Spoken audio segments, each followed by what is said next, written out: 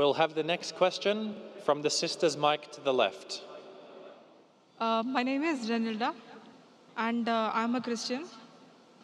Since a long time, I've been having conflicts with myself. The questions that I would like to ask today are mostly maybe assumptions or things where I've been influenced from people. My first question, it's about pig. Uh, Basically, I would like to know what exactly is the meaning of haram. Like, is for a religion like Islam, it won't accuse anyone of being wrong, yeah? Uh, it, it wouldn't say something to be so wrong. Why is pig haram? Because I had attended a Christian convention, and over there it was told, there was this priest who was saying that why is pork haram in Islam? He gave an example saying that like the same rubbish, it was used as manure for the plants. The plants, supposing it was a mango tree, the mango grew, the roots had absorbed the same nutrients. The same rubbish, it grew into mango, and we consume it. So how is it different from consuming it in pork and the mango?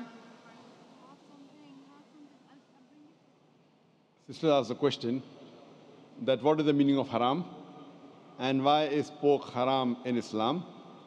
And she gave the example of the priest, a Christian priest who said that manure, which is dirt and filth, is used by the tree grows, and then mango comes and we eat mango.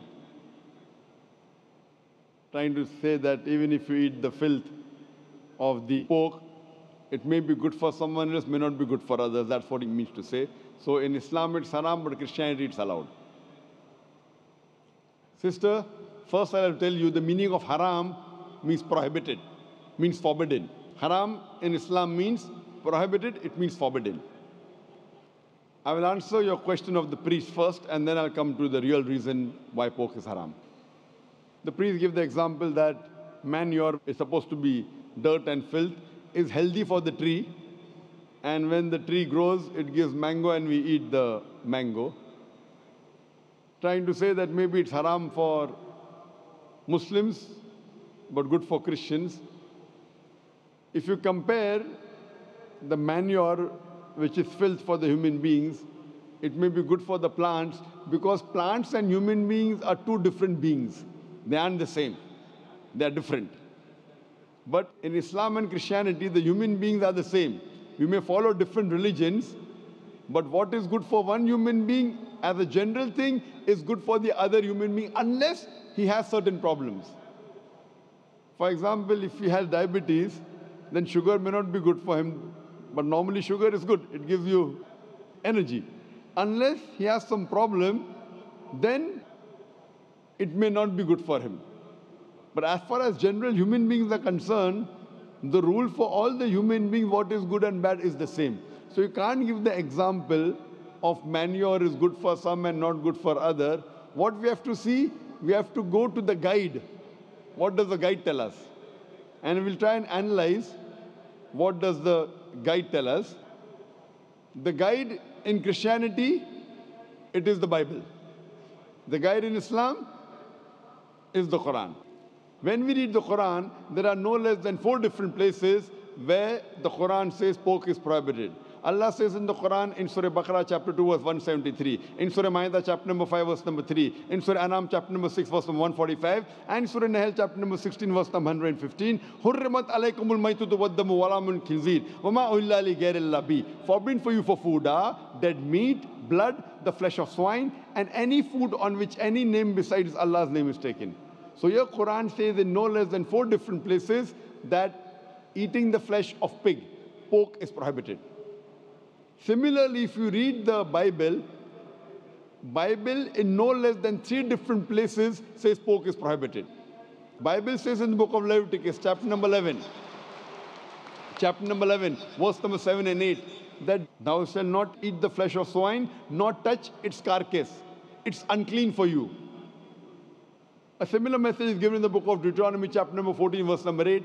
Though the swine has cloven foot and it chews not the cud, it is unclean for you. Similarly, it's mentioned in the book of Isaiah, chapter number 65, verse number 2 to 5, that you should not have the flesh of swine. So Bible says in no less than 3 different places that you should not have the flesh of swine. And Jesus Christ, peace be upon him, said in the Gospel of Matthew, chapter number 5, verse number 17 to 20, that think not that I have come to destroy the law of the prophets. I have come not to destroy but to fulfill. For anyone who breaks one of the least commandments shall be called least in the kingdom of heaven. That means if you break one law, one jot or tittle from the Old Testament, you shall not enter Jannah. So as a Christian, if you believe in the Bible, then eating pork is prohibited for you, is forbidden for you, is haram for you. If you are a Muslim, if you believe in the Quran, it is prohibited. If you do not believe in the Bible or do not believe in the Quran, let's analyze what does today's reason and logic and science say about pork. Today's science tells us that if you have the flesh of swine, there are chances that you may have no less than 70 different diseases. You can have pinworm, you can have roundworm. The most dangerous amongst all these diseases, it is tapeworm. It's called as tanya solium. And it harbors in the intestine and is very long. Even if you cook the food very well, the eggs, the ova of tanya solium does not die. And from the intestine, via the bloodstream, it can go to almost all the organs of your body. It can enter the eye and cause blindness. It can enter the heart and cause heart attack. It can enter the brain and cause brain damage. And by the time you realize you're suffering from the disease, it's an irreversible damage done. Furthermore, today science tells us that when you eat pork, it is more of fat-building material rather than muscle-building material. That's the reason most of the people who are regular pig eaters, they have got tires, they have got flaps. Today science tells us that by eating pork, there are high chances of having atherosclerosis. Today science tells us that if you eat pig regularly, you may have hypertension. That's the reason more than 50% of the Americans today, they're suffering from hypertension because most of them are pig eaters. Today science tells us that one of the most filthiest animal on the face of the earth is the pig. Wherever you find dirt and filth, you'll find the pig there. Today science also tells us that pig is one of the most shameless animal on the face of the earth. Pig today is one of the most shameless animal on the face of the earth. It enjoys seeing its spouse, seeing its mate have sex with his friend. In the Western countries, we have dance parties. After dance parties, we are swapping of wives. You sleep with my wife, I sleep with your wife. Do you think it's modest?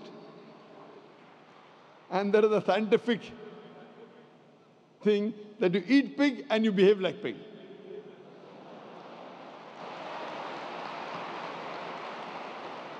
Hope this answers your question, sister.